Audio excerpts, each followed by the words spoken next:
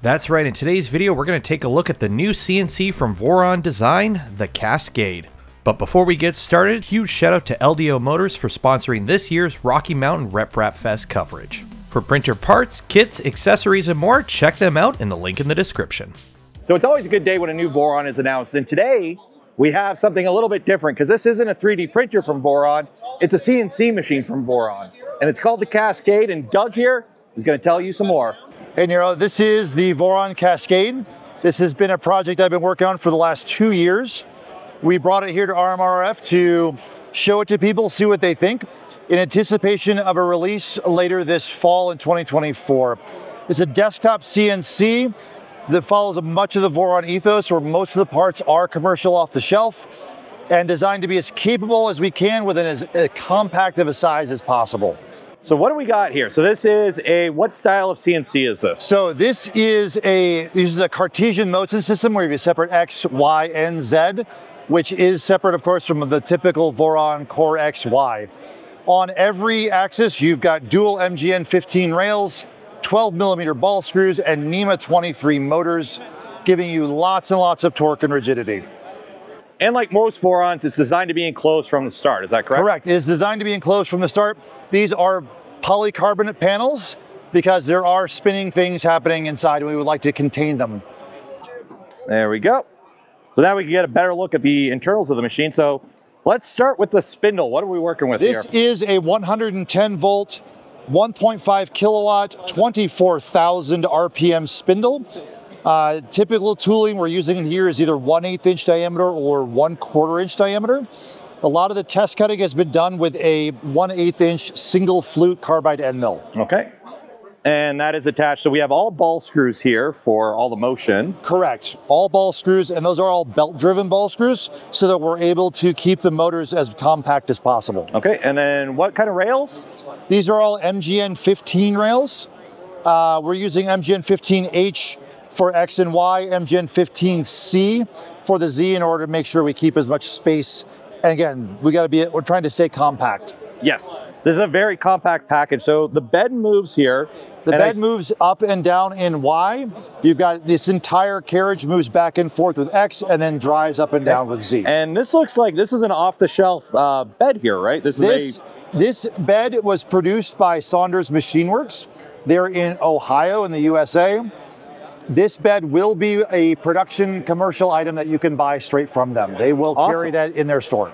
Okay, and what kind of electronics are you running here? So right now, the electronics in here are basically 3D printer electronics. And this is my prototype box. We still have a little bit of work to do here. This was running a Big Tree Tech SKR3 controller with Big Tree Tech external 5160 drivers, running the Gerbil HAL firmware, and talking to a Raspberry Pi as a G-code sender and management interface. Awesome. Now, we were talking about this earlier, though. This is kind of designed that however you build it or however you want to build it, you can put whatever kind of controller or electronics in. Correct. I actually am going to be doing some testing with Linux CNC later this month, and I've been talking with the folks at Duet to potentially see how well RepRap firmware will work with this platform. Awesome. So it's pretty capable, and it's a nice compact package here. So now traditional Vorons, you're using completely commercial off-the-shelf parts, nothing custom. We have machine components here. So what's going on here? There are exactly eight number of custom machined aluminum parts in here. I did try testing this with extrusion-based components, and we were unable to make them either fit well or be rigid enough for what we're trying to accomplish. Now, the parts are all custom machined, yes, but they can all be machined right on Cascade. So we are still following the RepRap philosophy of being self-replicating. Okay. And a lot of them, too, you can kind of pretty much almost do by hand, like some of the side plates, right? Now, some of these side plates and other things, they all can be done. This is actually the most complicated part that's in here. This is the X carriage. But ultimately, it's just a bunch of holes and counterbores, and there's 4 threaded holes. Okay, so if you had a good drill press and you were good at laying it out, you could do this by hand. Yes. I mean, it takes a lot of patience, but it is possible. Okay, so you could theoretically do it by hand, bootstrap some parts out of plastic and print. Correct. Print parts and replace them with machine parts once the machine's online. You could do that. You definitely would have some significant rigidity impacts, but it is certainly possible. Okay, awesome. Now, because with CNC, it's a whole other beast than 3D printing. There's all kinds of forces involved. You try to keep within the original design goal as possible, but sometimes you just need a metal part. Correct. You just need a metal just for that level of rigidity. I imagine I'm waiting to see if someone prints this out of like 100% infill polycarbonate and see what happens. That might be a thing, but you won't. Threading gets a little hard. Now there are panels, like for example, there are certain panels here. This side panel here, it is black. It looks a little bit plastic. These are aluminum panels on the sides and in the back. That's to help with rigidity and to keep as much torsion as we can in this. Again, rigidity being what we want. Awesome. And then what do we have on the side here? This is an option that I kind of put together. This is an air or mist system. You take shop air in the back through a regulator. There's a solenoid that controls it and is able to basically deliver compressed air or mist to the cutting area. When we're cutting aluminum, the air blast really helps with getting chips out of the way to avoid chip recutting, which impacts your performance of your cutting action. So what is Cascade capable of cutting? Cascade is 100% capable of every type of aluminum, brass, and any of the softer materials. We have found that it may actually be able to cut some steel, but we have to do a little bit of testing to verify. And you found that out by accident when you machined your own vise. That is correct. So this is Delrin here. Yes. Okay, and then we do have some examples here of some stuff machined out of aluminium. Yep, that's one item, and this one was that one was done on a previous setup. This is one that was just done last week using the new spindle.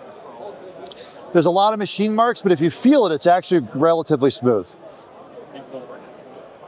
That is cool.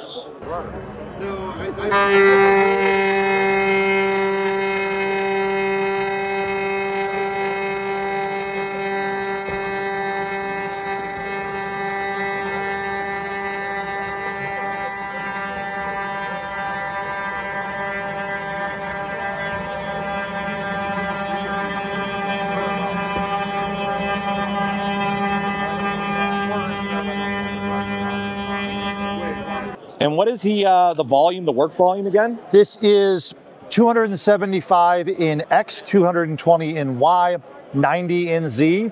In Imperial, it's about 10.5 by 8.5 by 3.5. Okay. So like most Voron releases, this will come out with a manual, a bill of material, everything. We're aiming for end of year, is that correct? Correct. The goal, yes, it will come with all of that, all the files, all the manuals.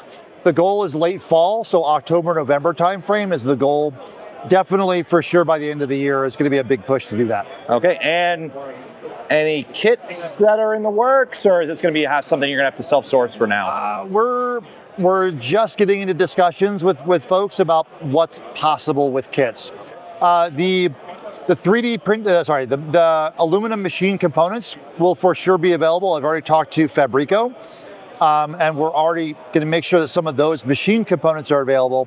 I'm going to try really hard to get somebody to make frame and panel kits, because those are typically, right now, those are about 1/3 of the BOM cost in frame and panels. So what are we looking at for BOM costs right now?